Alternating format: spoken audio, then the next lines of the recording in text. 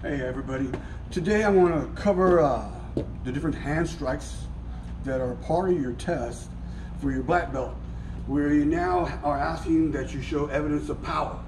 So this evidence of power requires you to do it against bags or shields or targets and show us that you have the ability with these strikes to do damage, and through this damage you are able to protect yourself. We are a martial arts that's designed for self-protection. You want to make sure that you're effective in these striking that are required, and you're required to be able to do. We're going to cover some of the basic strikes that you learn all the way through your karate training to some of the new types of strikes that are being requested on your black belt test. One of the first things we'll be doing is just doing the simple punch and striking straight lines, how that makes power, how you make power for that. I don't really believe that this is your karate punch, this is your boxing punch, this is your Muay Thai type of strikes. I believe your situation, where you are in relationship to him, where you are in relationship to an attack coming at you, that dictates what type of strike you need to use. Oftentimes, we try to make every kind of situation fit the type of strike that you have in your toolbox, and you need to increase your toolbox to be able to adapt to your situation. So everything is part of our martial art. I don't believe this is boxing, and this is Krav Maga, and this is Muay Thai, and this is karate. If it hits someone hard, and it hits them at an angle of weakness that you need to hit them at, that's your martial art. So we'll be covering lines, how to create power for those lines, your different postures that you have, and your different footworks for those different types of strikes. The first punch I want to cover is just your basic stepping center punch. You often see it where you'll raise your hand, load your punch, and you step out and you strike.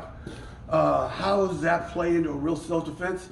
I believe your traditional karate is real self-defense. We just do it in an artistic form instead of an application form. The application of that movement is I want to do with my right hand striking and use my left hand to clear. The movement of this is not so much that you're loading as much as you're protecting, you're covering. Let's say someone's already reaching at you and they're reaching to grab you and strike you. So they're already reaching to frame you, or they might be even reaching to punch at you. This arm coming up is the clear. As it goes up, it blocks. The edge of my arm is going to block. I'm going to get my hand on the top of theirs and then pull it down. As I'm pulling it down, I'm going to be twisting their wrist, which rolls their shoulder, and then I'm going to be shooting my punch. And then instead of necessarily stepping and punching, it just depends on my range of getting to them, I might, because we're close, or depending on the range, I can shoot my punch at any part of that step. It might be at the beginning, and I step through and follow up. It might be pulling through, stepping through, and then driving my punch in. It just depends on that situation. But it'll be this movement working into here. So going against the bag to create my power, I would clear, strike. Again, from my clear, strike. And as I land, you can see I'm striking, and I'm either tucking this arm down and I'm dropping my elbow to protect as I move in, increasing not just the punch, but a follow-up strike with my forearm on and elbow. So it begin to be clear, strike, and crashing and covering, and moving in. Working with either side, striking, clear, striking, then following through inside. The punch, the key thing to your punch is making sure it goes in a straight line. I'm going straight in. And the element of your power is your elbow to your fist. One of the problems that people have in punching is the elbow coming out. And we're going to be talking about this elbow a lot in all these other types of punches. If my elbow comes out and I make impact early, this punch will crumble under the impact. for my body weight to transfer into my fist, it's going to go from my legs to my hips to my back to my shoulder. From the shoulder to the fist is where sometimes we lose it. We need to drive next shoulder to elbow. Elbow drives the fist out. So this elbow is driving into the hand. So it goes straight through the back. Clear, strike, cover, strike, cover. Follow up with the other hand. That's your movement of 1, 2, coming through. If we're caught closer, we may need to cover and strike at the same time. Now, in hitting a person, sometimes it's great with the knuckles. Sometimes we may need to hit with the palm of our hand. So one of the techniques on your chest is your palming strike. And you're going to be from either here, it could be here, it could be from here, it could be from any of these type of positions. So you need to snap your power from your legs, up your hips, into your back, into your shoulder, into the face. Strike it straight in. As you notice, after I strike, I cover back up, I ramp, and I would be able to follow up with my second punch on the other side. But again, it's a straight line, straight in, shoulder, elbow behind each other, straight through.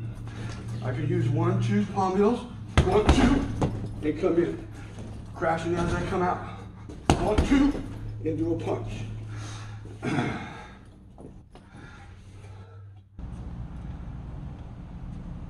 Good? All right. What we're working on is, again, power. The ability to do damage.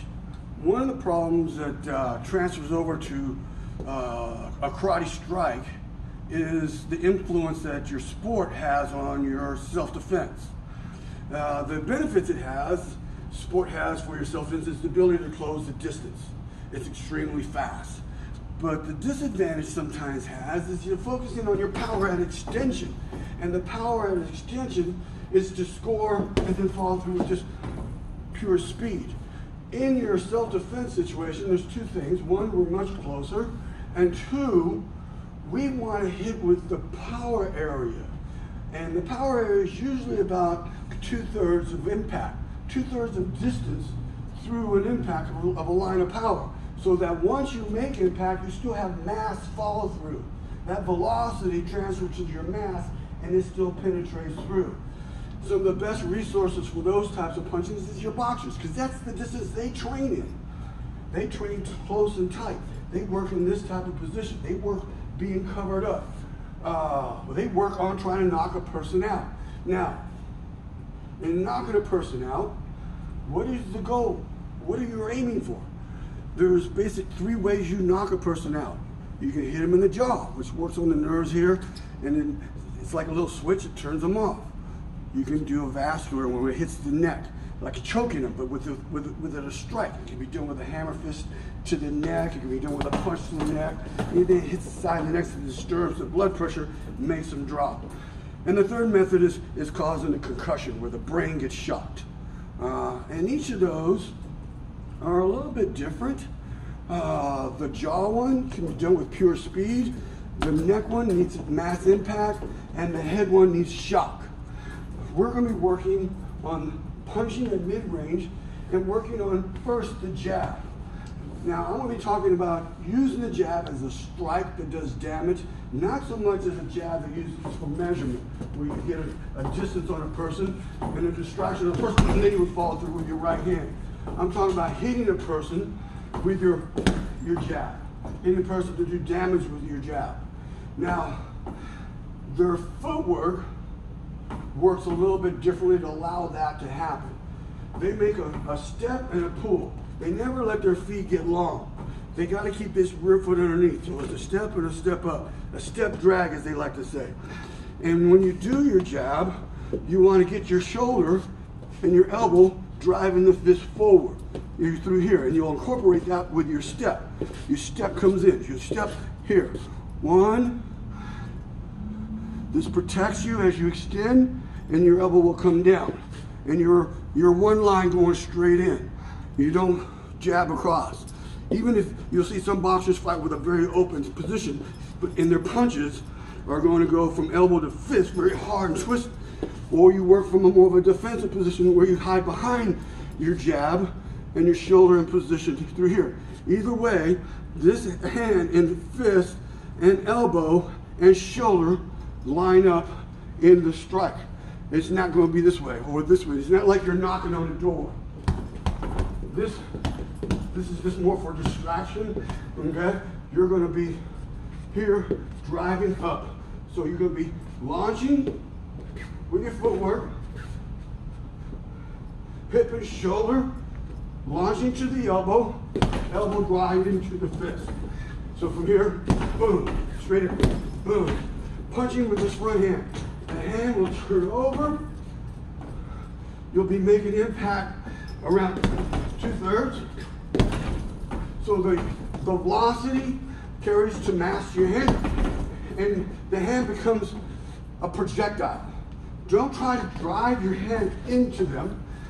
Try to think of your hand being launched like a baseball or a rock from a catapult, shooting straight out. Once you release the power to the hand, you let it fly. Incorporate the body behind it. Now, you're here. If your body is back, it bounces off. It bounces off. Roll the shoulder in, roll the hips in, and it drives it in. Boom, through here. And pop from here. After impact, elbow down, re-protecting yourself, shoulders up, the traps protecting your jaw. From this position, it sets up the right hand. Two things are going to happen. Right now, because I'm behind my shoulder, I'm going to need to open up my stance. I'll need to go from here to open it up. I can't punch across myself and expect to get mass behind my fist. I'll need to open myself up. Slight shift over. Sometimes you step to the side. Sometimes it's just a turn. All right. You'll stay in. Foot comes up. As I deliver this knee, ankle, hip, elbow, shoulder will work together. The fist will go forward and everything goes up and in. So now, the same punch that you did in karate this way, coming in with a punch, elbow staying in, I'll be doing from this position. Not this way, okay, or this way, but knee, hip, elbow, or shoulder, and elbow, all tucked down. And then I follow through, and the power drives from the elbow to the fist. So from the jab to the right, from the jab to the right. From here, step, follow through, and drive. Again, I'm hitting about 2/3. I'm hitting with maximum velocity and letting my hand be a projectile. So when it hits, it should be like a baseball hitting a catcher's glove. Pop! And you feel your energy go through. From here to there. Nice and relaxed. 1, 2. 1, 2. Good. All right, oftentimes in boxing, they give these types of strikes numbers, and they reference them by their numbers. A front hand punch or the jab will be a 1, a right cross is a 2, and what we'll be doing next is the left hook is a 3, and then a 4 is again the right cross. We'll be now discussing this left hook.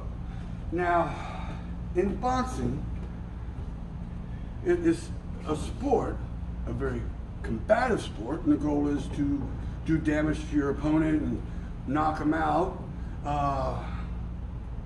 But with that said, it still has safety precautions, and through time, they've moved the rounds down from being crazy amount of rounds to 15, and from 15 rounds to 12, just to make it safer.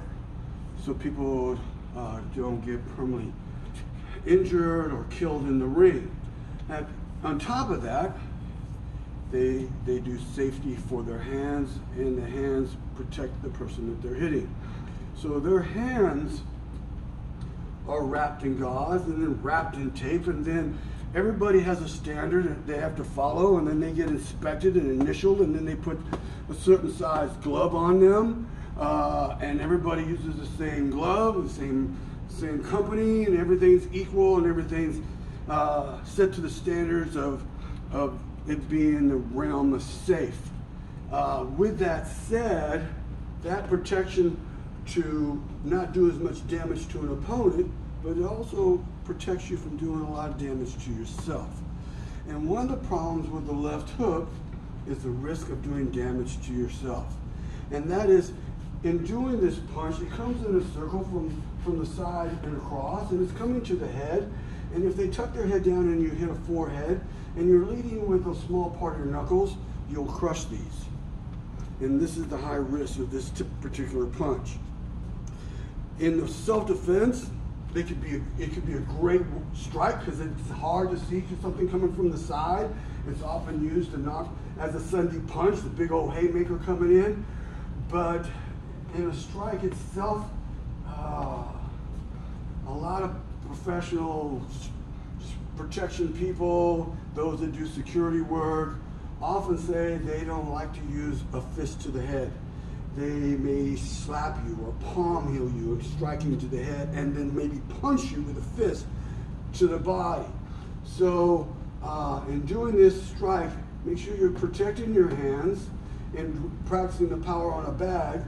As right now, I have my hands wrapped as well as gloves on. But in the street, it may change to a palm heel, or what a lot of people sometimes do is turn the hand over a little bit more. So instead of doing the hook with the palm down, coming across this way, where the little knuckles lead, they turn their thumb down a little bit more. And they hit more upside down, hitting across this way.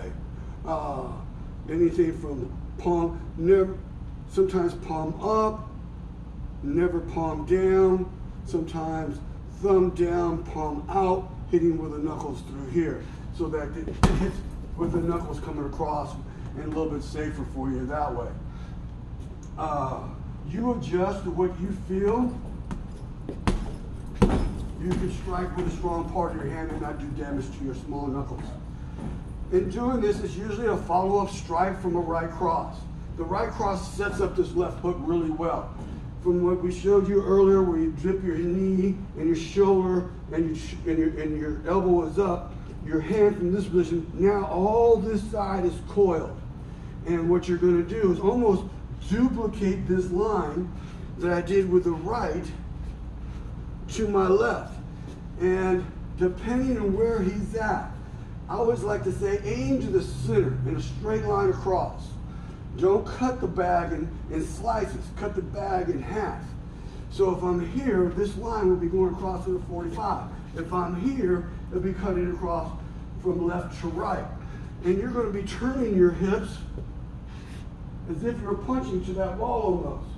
If I was punching over there, but I'm striking through here.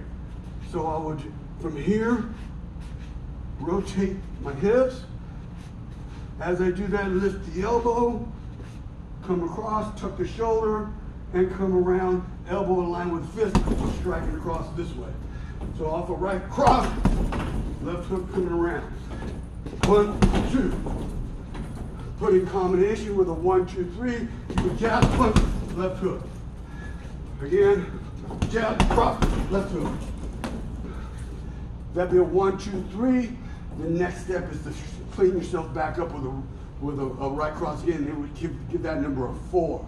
So you would go 1, 2, 3, 4. And in punching, I always advise to protect yourself right away. After you do your strike, rather than pull your hand back this way, I dip my elbows down. I use them as a cover, as a block, and in a situation where I'm charging on someone, I use it as a strike coming in as well. So from here to here, or here to you, and then in. Bringing those elbows back down and moving back out, covering on the inside. So be 1, 2, 3, 4.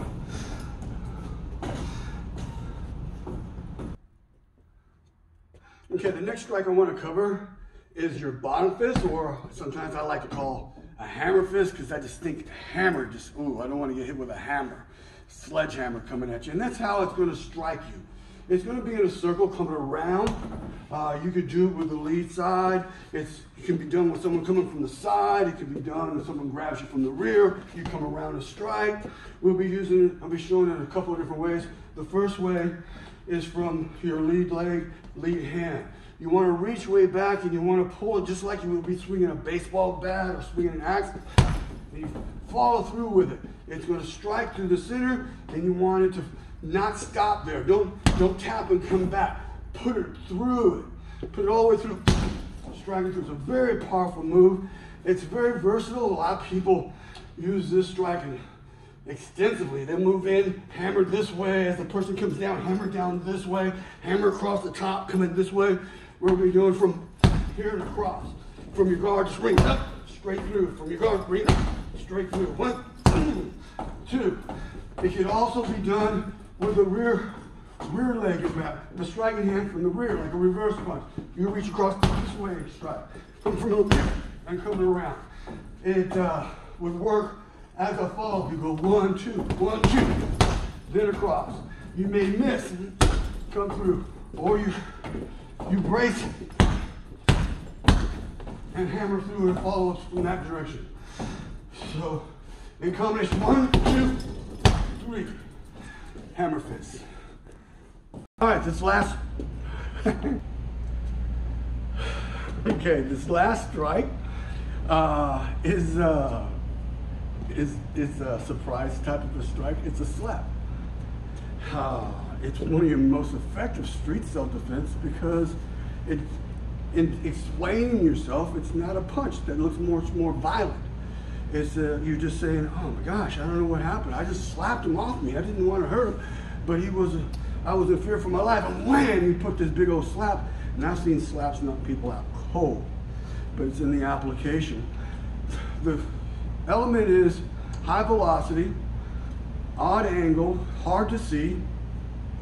The part of your hand you're going to hit with, the palm, the open palm, the edge of the heel of your hand, just like a palm heel strike, or you can cup it to hit the palm itself. And it's the target, the ear, the jaw, the neck, all those areas, and the follow through. You use your whole body in this strike. You'll come around just like we would do our right cross or left hook. You can do a right hook type of motion. You want to hit it as you're here and your arm is the follow through, and you want to go right on through his head. You want to take your hand from one ear to the other ear. So in this strike, his head is here, your hands could be down, you come right around. You just go from where you are, shift the body, let it come around. It's not going to have so much of an elbow up as you do with your punches. It's just going to make a big slap on the side. You use your whole body into this move. You need to would follow up. But oftentimes this first move, they don't even see. It comes from over the shoulder into the face. It's the same thing you would have to be careful of if someone does to do a sucker punch on you. You don't see it. There's a little bit of a blind spot over here. So you would keep your hands below their shoulders. You want to keep it out of their vision and follow through quickly. Slap it to the side of the head. Slap it with the palm. The big slap to the head. All right, I'm going to wrap up with this last move. And this last move, it follows really outside of everything we've done so far. Everything we've done so far works on the body spinning. Even the jab, even though the fist is going forward, there's a rotation to create your power going in. On the right hand, the right cross, I open myself up and let my elbow fall through into my fist. The left hook is the rotation of my body going around to the side. The hammer fist was a circle, big, huge circle coming around. And the last one we just did is that big slap. Again, it's all circles. In this situation, it's not circles. It's going to be a launch. It's a drive. And it's an important move to know, because if he attacks you first, he's driving something hard at your face. If you stop it and then try to strike, you may not have time to do the strike, or you may be taking a strike as you're doing a strike. You almost need to stop him and stun him and strike him all at the same time. And with that, that means both hands are going to go forward. Now, in one hand going forward, we can put our whole body into it. Whether it's our left hand or right hand, or a hook, or a ride, or a slap, on either side, or a hammer fist. All of these have your body spinning. Here, this arm's coming. I need to stop it. I need to jar it. That means I got to have power going this direction. His head is here. His other hand may be winding up to come through as well. He's 1, 2. All right, so now that hand's coming. And I need to hit him hard to stop him and possibly jar him to where I can follow up and do another power strike after that. So what side do I torque my hips on? What side do I rotate my body on? I need both. And so where's the power going to come from? Where's the body going to come from? Where's the body generation of energy going to come from? It's going to come from the floor up. Okay? You're going to have to like dive and explode. And it's like a leap coming in. Boom! And speed. Speed of your hands going forward. Speed of your body weight going forward. It can be done with a palm. It can be done with a punch coming in. You can be jarring here, elbowing here. You can almost do it as if you're diving through a window, like I sometimes tell the students, this arm is coming around. I want you to think of this like being a window and you're Superman shooting through. Your two elbows cutting at the same time. This one into the elbow, this one into the face, and both legs shooting through. You're jumping in. Once you jump, then you can follow through. Then you follow through with your torquing of your body. But you need to be able to stop him from the start. A complete still jump. Still jump into the motion. A launch into your strike. And that concludes our seminar. I hope you get a lot out of these different strikes. I hope you start seeing these lines, seeing these power movements and how you create power, and you practice all moves to do a tremendous amount of damage as if your life is depending on it, and you can finish it with any of these type of strikes or the combination of the strikes. All right, thank you so much.